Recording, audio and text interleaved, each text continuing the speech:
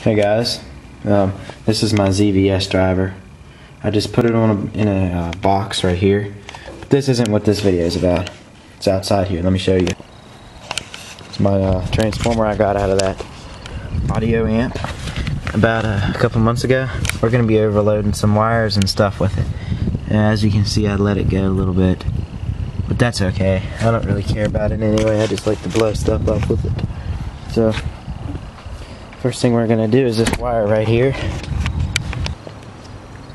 Okay, it's on. 80 amps going through that little wire. And it doesn't smell very good. Oh gosh.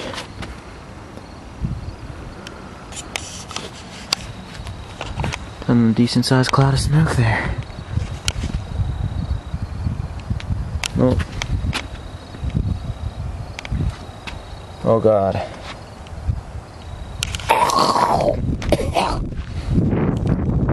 Jesus. See the wire glowing right there. Alright, time for a new one. Alright, that last wire I had was 14 gauge. This one's 16 gauge, so this one might put on even better of a show. Let's find out. It's on 80 amps going through there. Maybe even 100. There it goes.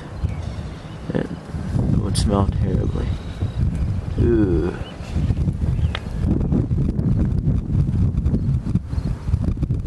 Might not look like it on camera, but that's actually putting out a lot of smoke.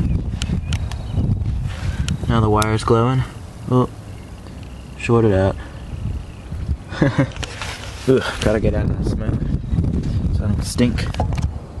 Last thing we're gonna do, guys, is fry up this little diode chain that I made.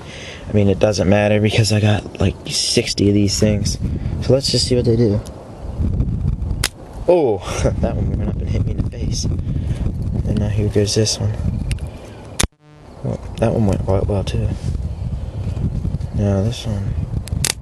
Oh, that one blew apart. I don't know if you guys saw the other ones, but yeah, 80 amps through a 1 amp diode. That's a lot of fun. Alright, let's fry this one up here. Yeah, that's funny how they just blow apart like that. I never really, oh. Was that it? Oh, hit my hand. Ooh, 4 more to go.